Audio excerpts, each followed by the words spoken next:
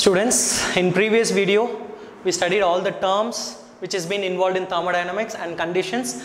Again I tell you, whenever you learn any physical chemistry chapters, first you revise the entire topics in physical chemistry: atomic structure, chemical bonding and mole concept and all the states of matter, solid, liquid, gas. Then come to thermodynamics. I told you thermodynamics uses to find out whether the process is spontaneous or non-spontaneous, and equilibrium is to find out the extent of the reaction, and kinetics is to find out the speed of the reaction. Now we'll come to thermodynamics. So in thermodynamics I told you, you'll be having questions only from these 4 topics. So be more specific and get prepared. Conceptually understand these 4 topics and try to understand what are the list of formulas is there in 4 topics and start solving MCQ.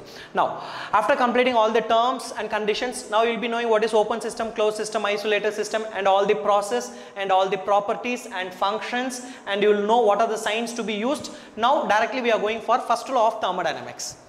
And in first law of thermodynamics, these are the 2 tools which we are going to use it mainly. One is internal energy.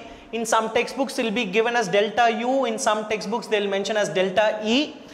It is at constant volume, QV, that is its representation. So don't forget students, delta U at constant volume, and delta H we'll call it as enthalpy, heat content, that is at constant pressure. These are the 2 tools which we are going to use it.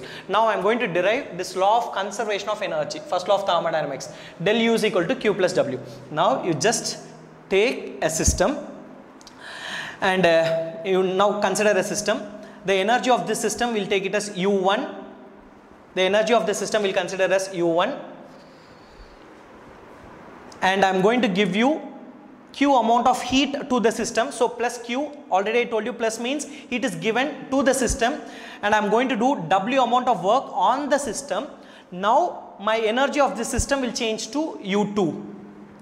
Now U2 minus U1 will be equal to Q plus W. So del U will become Q plus W. This is first law of thermodynamics, law of conservation of energy. Energy can neither be created nor be destroyed, but it can be converted from one form to another form. Don't forget, delta U means at constant volume, QV. If it is constant pressure, QP, then I am going to use delta H, enthalpy tool. Now how I am going to do it? The same thing, Q is equal to delta U minus W, and since it is going to be QP, I am going to write it as delta H. So delta H is equal to delta U. Already you know that W is equal to minus P del V. Last video we have explained this, W is equal to minus P del V. So it will be plus P delta V. Since PV is equal to nRT, so I can rearrange this formula as delta H is equal to delta U plus delta Ng RT. Delta Ng stands for number of gas products minus number of gas reactant. Students, don't forget, these are the very important formula. One is delta U is equal to Q plus W, very important formula, and I already taught you how to calculate work done under isothermal, reversible and irreversible, and delta H, and this is very important formula to calculate enthalpy. Now what is heat capacity? See this symbol now. After completing delta U and delta H, now we are going for heat capacity. Actually in heat capacity, C, you are having C heat capacity, Cm molar heat capacity, and Cs specific heat capacity. Actually what is heat capacity? Heat capacity explains the amount of temperature which we have to given to the system to increase the temperature of the system by 1 degree Celsius. So generally will be represented by C is equal to Q by T. Again I will tell you, heat capacity is defined as the amount of energy which you have to give it. The amount of energy which you have to give it to increase the temperature of the system by 1 degree Celsius. If it is going to be at constant volume, then I will call it as CV is equal to QV by del T. If it is at constant pressure, I will call it as CP is equal to QP by del T. Then for number of moles, I can rearrange this formula as QV is equal to NCV del T, and QP is equal to NCP del T. And QV is nothing but, I told you, constant volume means internal energy. So del U is equal to NCV del T, and del H, that is QP, is equal to NCP del T. Now these are the list of formulas you have to remember. Don't forget. So already I told you 4 topics. First topic is questions based on the terms, system, open system, closed system, isolated system, and all the process and all the properties, and you have to know the conditions. And second type of questions will come from first law of thermodynamics, that is nothing but internal energy, enthalpy and heat capacity, and internal energy del U is equal to Q plus W, and enthalpy formula is delta H is equal to delta U plus delta NGRT, and heat capacity is C is equal to Q by del T. At constant volume we will call it as CV is equal to QV by del T. At constant pressure we will call it as CP is equal to QP by del T, and I rearrange the formula, I will get del H is equal to NCV del T and del H is equal to NCP del T. This rule actually we will call it as Mayer's rule. CP minus CV is equal to R. You know what is R? R is Gauss constant. Its values can be 0.0821 liter atm per Kelvin per mole, or you know all those units. R can be written as 8.314 joule per Kelvin per mole. This is R value, and this you have to know. This is Poisson's ratio. We will call it as nu is equal to Cp by Cv. Already you know what is Cp and you know what is Cv, and don't forget students, Cp will be greater than Cv. As I told you, Mayer's rule is Cp minus Cv is equal to R. Yeah, right? Fine, super. So for monoatomic, if it is monoatomic, Cv value will be 3 by 2 R. Note down, this is very important. If it is Cb, it will be 5 by 2 R. It will be 5 by 2 R. Its nu value will be 1.67. If it is diatomic, it will be 5 by 2 R Cv, and Cp will be 7 by 2 R, and this will be 1.4. If it is polyatomic, Cv will be 3 R, Cp will be 4 R, and U will be 1.33. This is second type of question.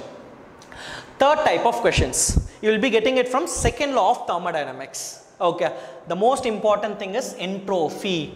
Already you know what entropy is: randomness or disorderliness. It has been introduced in second law of thermodynamics, and in first law of thermodynamics we had certain limitations. What is the limitation? First law says that energy can neither be converted, energy can neither be created nor be destroyed, but it can be converted from one form to another form. But it doesn't explain the direction.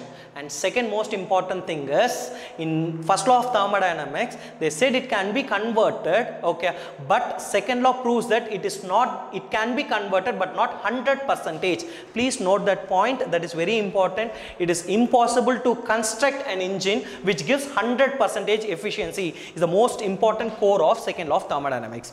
In that we are going to study delta S is equal to Q reversible by T, and the most important formula is delta G is equal to delta H minus T delta S. Even this formula comes from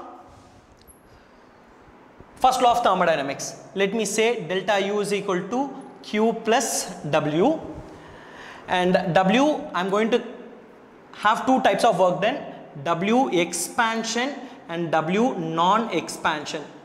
W non-expansion is your useful energy, I will call it as delta G, and W expansion will be minus P del V.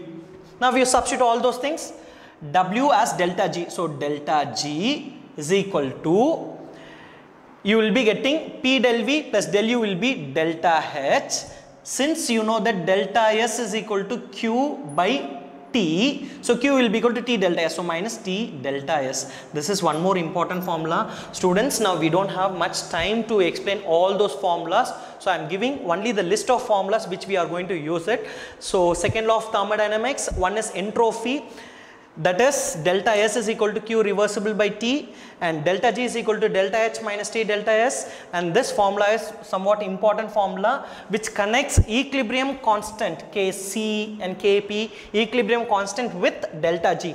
Delta G is equal to delta G naught plus 2.303 RT log Kc. These are the list of formulas you have to remember in thermodynamics. So again I am saying, in first law of thermodynamics you are going to remember about delta U is equal to Q plus W, first law of thermodynamics, and enthalpy. What is the difference between internal energy and enthalpy? This is at constant volume, this is at constant pressure. You have to remember this. In competitive examinations they will ask you to calculate internal energy or enthalpy at constant volume, enthalpy at constant pressure. So use these formulas. If it is heat capacity has been mentioned, then go for this formulas, and you know Cp minus Cv difference will be R, and I have given the Poisson's ratio. And in second law of thermodynamics, mostly questions will be coming from entropy and Gibbs free energy. So delta S is equal to Q reversible by T. And I just want to mention here one more thing is, we'll call a Troughton's rule. Troughton's rule, the same formula only, delta S is equal to Q by T. If it is QP, I'll mention delta S is equal to delta H by T. If I say delta S vaporization, then to calculate this will be vaporization. If I say delta S fusion is equal to delta H fusion by temperature. Is it clear? And try to remember this formula, delta G is equal to delta H minus T delta S, and the formula which relates Gibbs free energy and equilibrium constant. Last, I just want to summarize few concepts, and directly we can go for solving some MCQ questions. Okay, what is the use of thermodynamics? To find out whether the process is spontaneous or non-spontaneous. So these tools finally will tell us this process is spontaneous. Suppose if I say delta G is negative, this says that the reaction is spontaneous in the forward direction. If it is more negative, obviously it will be more spontaneous in the forward direction. If I say delta G is equal to positive, it is non-spontaneous. If I say delta G is equal to 0, then it will be attaining equilibrium. This is the use of thermodynamics. So you take any equation, if you want to check whether the reaction is spontaneous or non-spontaneous, find out their delta G values. If it is negative, it will be spontaneous in the forward direction. If it is positive, non-spontaneous. If delta G is equal to 0, the reaction has been attained equilibrium. Thank you, students.